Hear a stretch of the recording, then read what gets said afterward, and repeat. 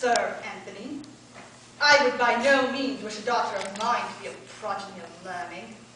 I don't think so much learning becomes a young woman. For instance, I would never let her know Greek, or Hebrew, or algebra, or simony, or fluxion, or paradoxes, or other such inflammatory branches of learning.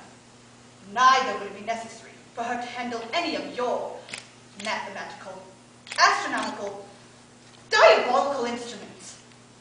But, Sir Anthony, I would send her, at 9 years old, to a boarding school, that she might learn a little ingenuity and artifice. And, as she grew up, I would have her instructed in geometry, that she might know something of the contagious countries. But above all, Sir Anthony, she shall be a mistress of orthodoxy, that she might not misspell and mispronounce words so shamefully as girls usually do, and that she might reprehend the true meaning of what she is saying.